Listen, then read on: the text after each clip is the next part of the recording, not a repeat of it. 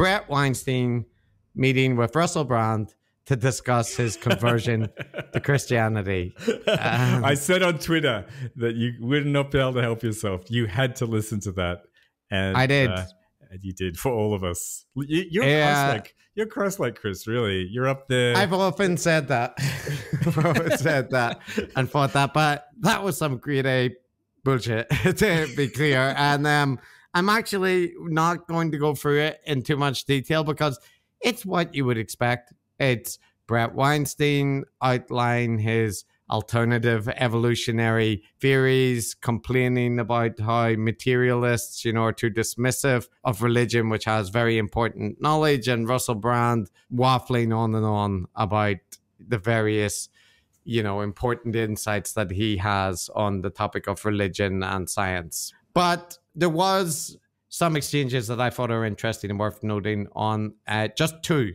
That's good. That's what we want. That's what we want, Chris. We don't want to listen to the whole thing. Just give us a teensy-tiny taste. Just a little bit of the poison. Well, we've discussed that gurus, they like to collaborate and engage with other audiences, do cross-promotion and all that kind of thing. But there's also a little bit of like one-upmanship that's often in play, where if you're the biggest galaxy brain in the room, it can be hard when another galaxy brain bumps into your orbit, right? So Bret is talking to Russell about his spiritual insights, right? But of course, Bret has to make it clear that he understands all these spiritual insights, but still he's, the materialist evolutionary person, but he appreciates them. And then Brand wants to illustrate that, but he knows the materialist paradigm, right? So you'll get the tail end of Bret kind of talking about, how he understands religion, and then you'll get Russell's response, and then let's see how Bret reacts to it. My guess is everything that we encounter can be explained in material terms. I'm not sure it's good to, but can be. Consciousness?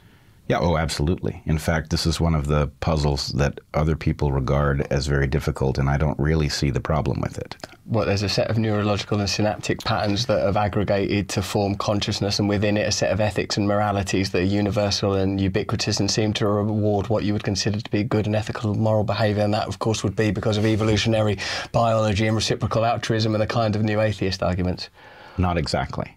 But that's very good. I mean, not many people can do that off the top of their head. What I think the reason that we regard consciousness as hard, the so-called hard problem, is that we mistake the fundamental nature of consciousness as individual. Yeah, that was good. That was Russell Brand, full steam, just demonstrating that he can do it. He's remembered all those words, and he can string them together really quickly. He's very impressive. I'm actually with Bret there. Very impressive. I enjoyed his little put down there. Yeah, but you can hear Bret, that might work on some others. Yes. Russell, Bret, you haven't grasped the profundity of my point about intersubjective consciousness, which is what he's going to go on. And, it's all tied in with lineage theory and all his pseudo-mystical interpretation of evolution. But in any case, so there was that, right? The kind of competing to show that they understand each other's paradigms better in a way than the other does. Then, Matt, immediately after that, this is not really related to the topic of the episode, but there's a hard ad pivot. So this is what I'm playing now is just the next sentence that follows. So this was me listening to it. Imagine this. Because our own individual consciousness is something to which we have a profound connection, and any other kind of consciousness is remote. This podcast is sponsored by one of my all-time favorites, MOINK. That's a smidgen of moo and a bit of oink, or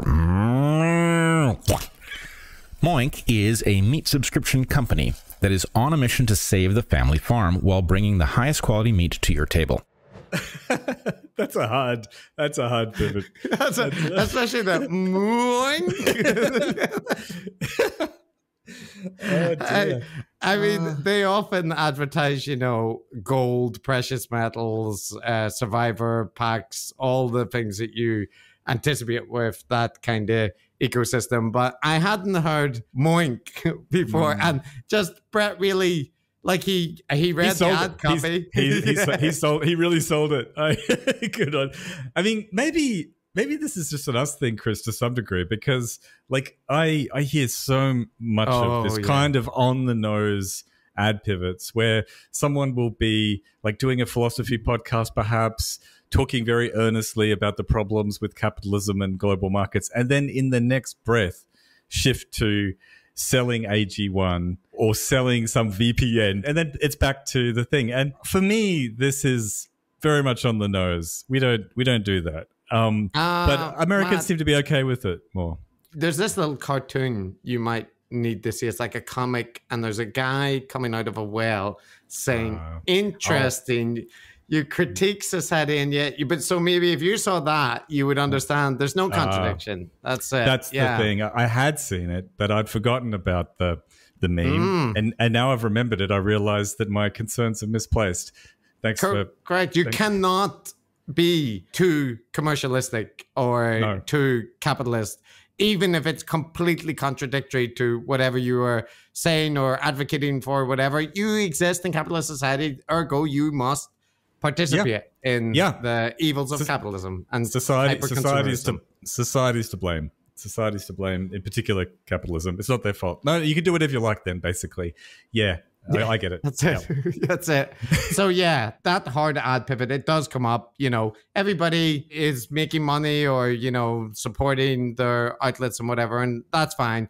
Reading ad copy, a little bit embarrassing, I think, for a lot of people. You know, they don't like it that much. But just that one, like, did they give him the sound effect? I think he was contractually obligated to go moo. I thought it was a sound effect. Wow, he's really good. If you ever sign a contract like that, Chris, I'm going to say I'm not participating. That's on you. You're going to have to do the moo. Next week we'll be promoting MOOINK. Like, I'll do it for free. So that's all you get from Brandon Weinstein. But perhaps it's enough, Matt. Perhaps you don't need more than that. That's your fill. You said two. That was two. That was two. Yeah, no more. Thank you.